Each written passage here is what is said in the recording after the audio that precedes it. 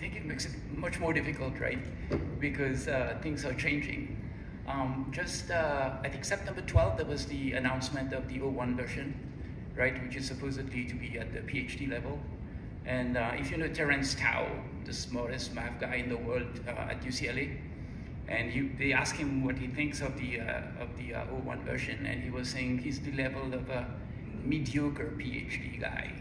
So that's not too bad, right? The mediocre PhD guy, but maybe what's the other one's like 1,000 days is the other time that we have.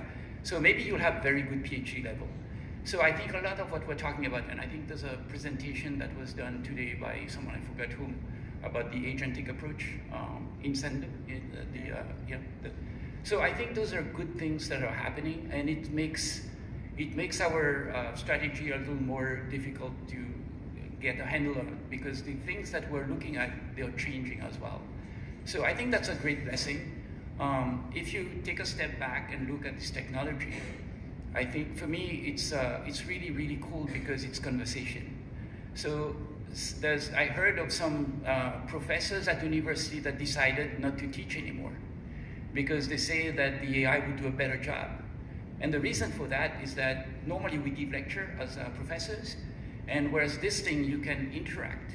And so basically you can ask questions where you have difficulties, you don't understand, and you can zero in.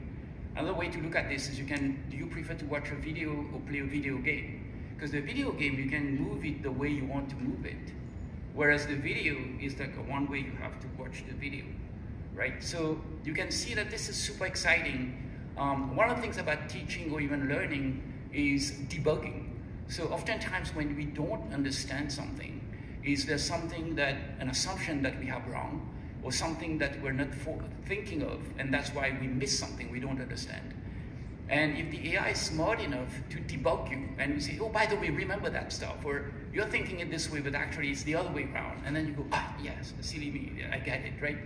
So I think that's going to have a huge impact on the way we deliver and consume the info, whether it be in journal or commercial analytics or medical affairs, whatever stuff, but that's going to be very huge.